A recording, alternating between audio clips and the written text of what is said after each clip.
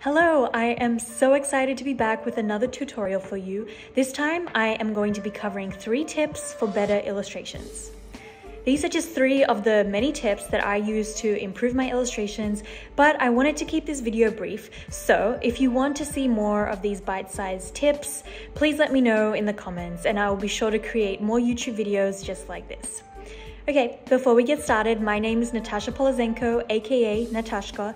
You can find me on Instagram, TikTok, and even Pinterest, where I share more quick mini tips and tricks, so be sure to follow along there too. Okay, so let's dive in. The very first tip that I want to share with you is this one. Referencing is better than tracing. Now, although I think that tracing can be an awesome way to practice and to get more comfortable with drawing and using digital tools, it ultimately doesn't make for great work. The truth is that anyone can trace something. And when it comes to growing as an artist and developing your own unique style and point of view, you need to step away from using tracing as a crutch.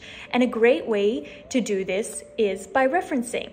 So photos, artwork, or illustrations can be interesting prompts and can serve to be a great source of inspiration. And that's what art is really all about. There are no original ideas or artwork.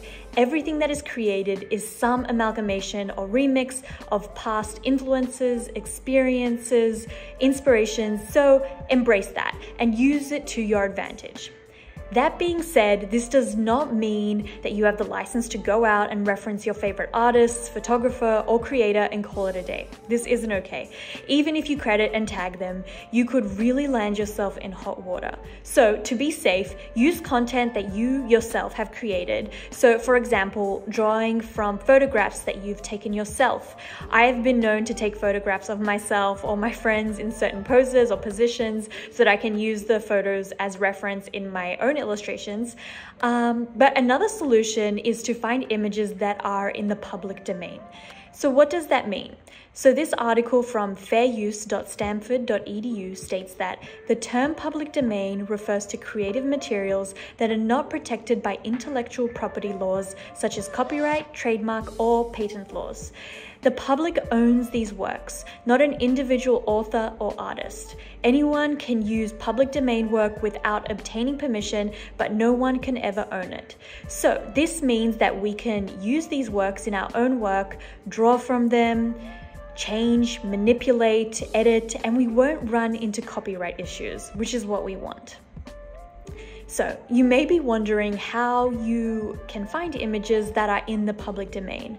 Now, there are a bunch of websites that have online galleries that you can search through. In fact, a lot of big art museums and institutions have sections dedicated to art that is in the public domain, and I will put them in the description below. But the National Gallery of Art, the Met, the Smithsonian, just to name a few, all provide access to open source public domain art.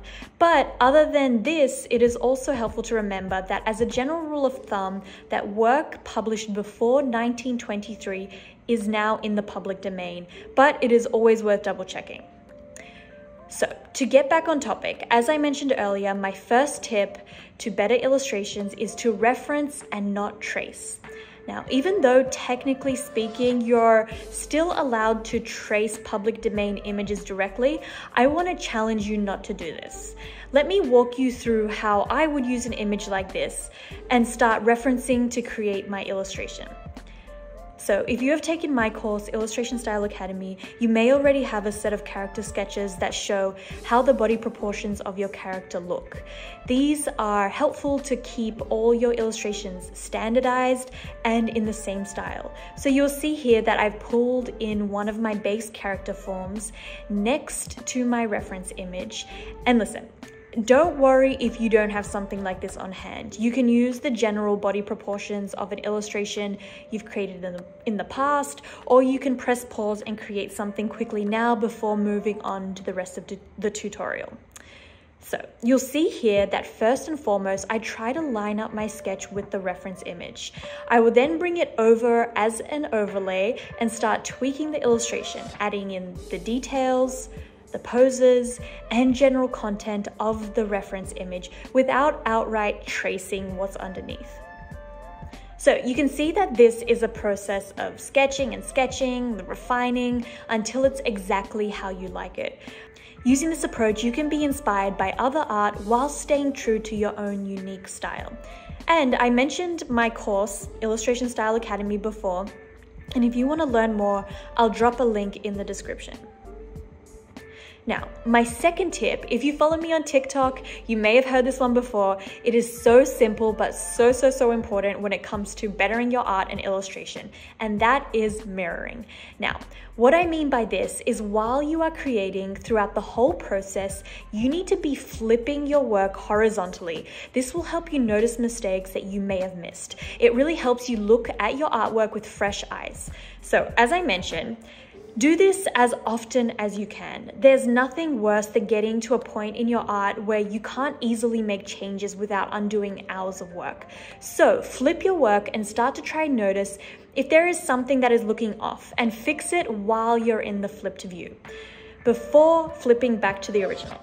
So when I flipped this sketch, I was actually quite happy with how it was looking, which is actually quite a bummer because I would want to show you how I go about editing and sketching in this flipped view.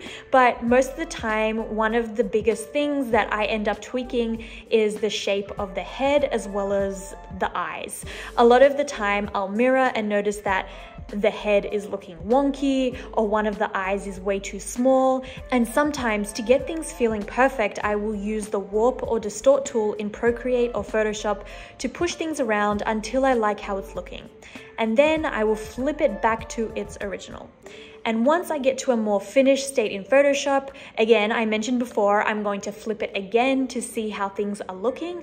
And at this stage, I can use the warp or distort tool, but I also love the liquefy tool. It is incredible and provides so much control. I can bloat or pucker to make elements bigger or smaller, or I can push and pull pixels around, which is amazing when you need to make those last minute changes to your illustration. And again, I'm not making a whole lot of changes to mine at this time, but once you're done, flip your artwork back and it will be as if it is magically better. And another side note, if you do more physical artwork like painting or sketching, I've heard from a few of my students that some people will literally hold their artwork to a mirror to catch mistakes. So keep that in mind. All right, now for the third and final tip, and this one is all about the finishing touches that make your illustrations pop. And it's important to note that this will vary from person to person depending on your personal style and the effects you want to achieve, but I will walk you through my process so that you can have a better idea of how you can achieve this for yourself. So once I have my illustration, I will go through and add filters over the top. First and foremost, I want to change the levels of just the character. So with the character layer selected, I will go over and select this icon here that looks like a circle split into two, and I will select levels. Once this adjustment layer pops up, I want to apply it only to my character layers so it doesn't change the background layer. The way I do this is by clicking on the layer, holding down the Option key on a Mac, and hovering over the line between the two layers. And I get this little icon that looks like a square and arrow. Once I see this, I click, and now my adjustment layer will only be applied to the character layers. And from here, I can just go ahead and start messing around with the levels.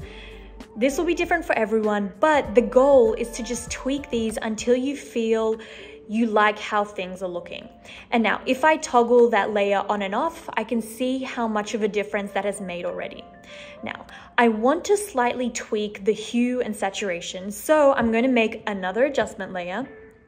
Again, I'm going to apply it to the layer below and start tweaking those values. So a lot of the time, these adjustments are super minor and simple, but it's these small tweaks that really make for better illustrations.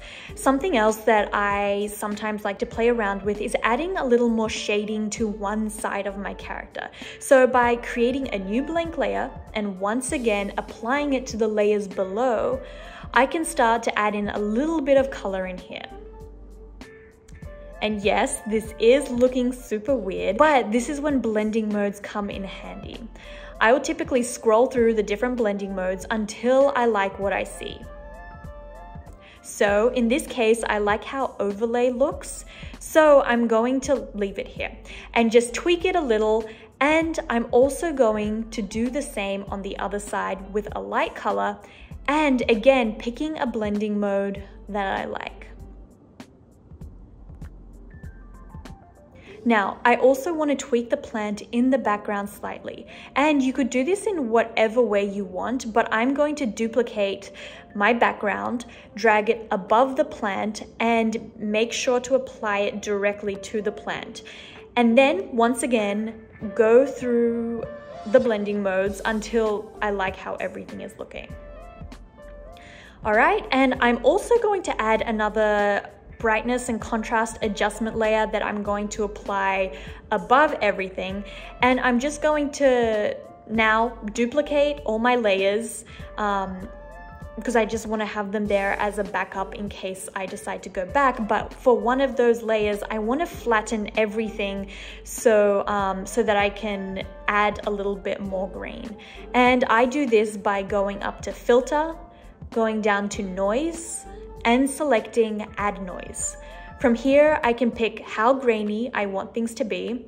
I'm being super subtle with it here, but you can go as crazy or subtle as you like, if you decide to add grain at all. Now, I think I'm done, but this is how my illustration looked before the finishing touches and after. In my opinion, it is a world of difference, and it really helps bring things to life.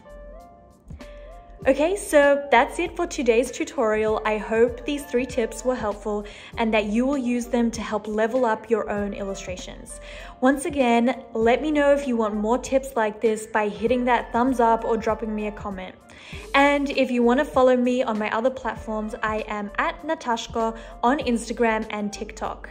And I am also on Pinterest, and I will link all of the information in the description below. Also, if you want to learn about Illustration Style Academy, my course in which I help creatives find and develop their own unique personal character illustration styles, I'll also link that below. So thank you again, and see you next time. Bye for now.